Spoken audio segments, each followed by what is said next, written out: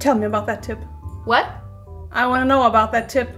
Oh baby, it's on. It's so on right now. Calm down, alright? I just need to know where it came from. It's gotta be airtight. Okay, I went to the wine tasting with my cousin Ernesto, which was many reds, you know. I don't like reds, man, you know. But there was a rosé that saved the day. It was delightful. And then he tells me about this girl, Emily, that we used to kick it with. It was actually the first pair of boobs I ever touched. It's the wrong details, alright? It has nothing to do with the story.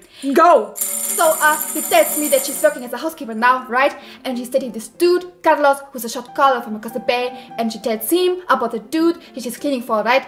And he's like this big shot CEO that is all retired now, but he's loaded. And so Carlos and Ernesto are on the same softball team, and they get to talking, right? And here comes the good part. Carlos says, yo man, this guy's got a big ass safe just sitting in the basement, just chilling. Of course, Ernesto comes to me because he knows I got mad thieving skills. Of course, I ask him, did Emily tell Carlos to tell you to get to me what kind of safe it was? And he says, no dog. All she said is that it's super legit, and whatever it's in it, it's gonna be good. What?